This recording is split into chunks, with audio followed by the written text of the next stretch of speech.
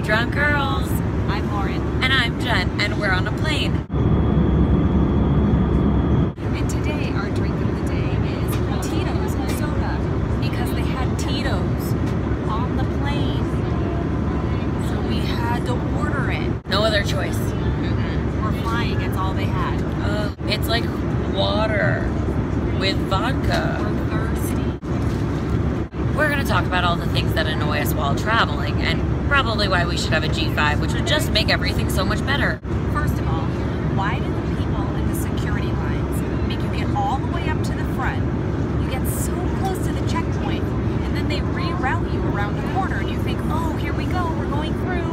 And then there's a whole other long Disneyland-esque swirling, snaking line, and you're stuck standing there for so much longer. And then when you ask them a question about it, they just stare at you like you're not speaking English.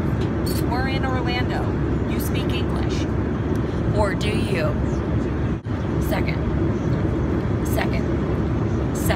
When you... Hello.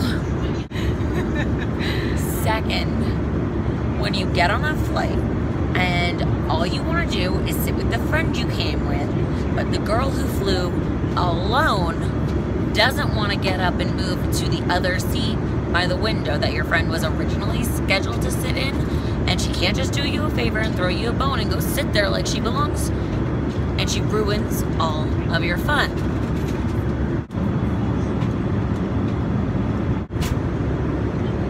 Also, what's really annoying is when the flight attendant comes around and you ask her for some snacks and some food, and she says, oh, sorry, we're out of snacks and food.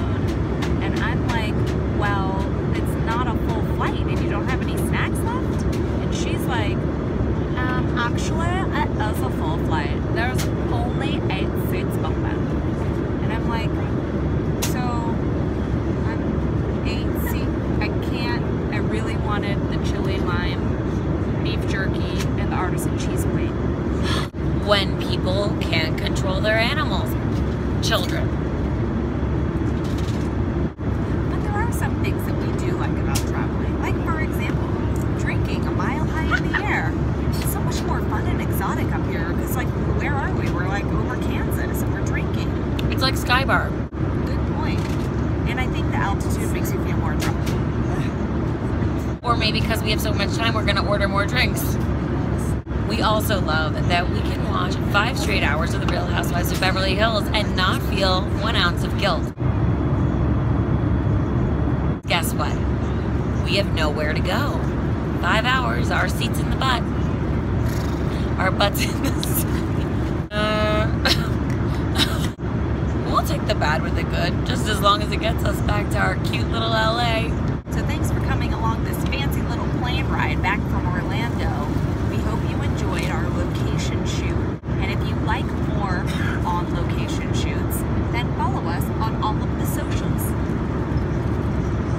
And while you're at it, subscribe to our channel. So, cheers. Love you long time. And safe travels.